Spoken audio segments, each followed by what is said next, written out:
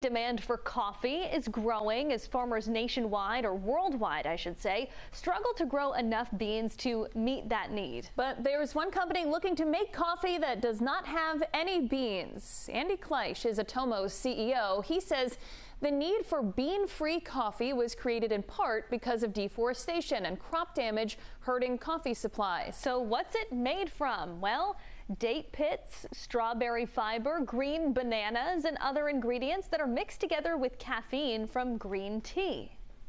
And when we combine them all together and roast them in a coffee roaster, we are able to replicate coffee.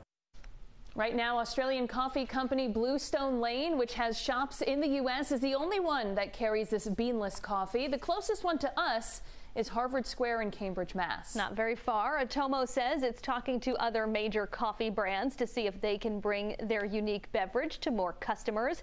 As a coffee addict, I would certainly try it. I was going to say, if it tastes like coffee, it does what coffee does. Why not? No reason not to.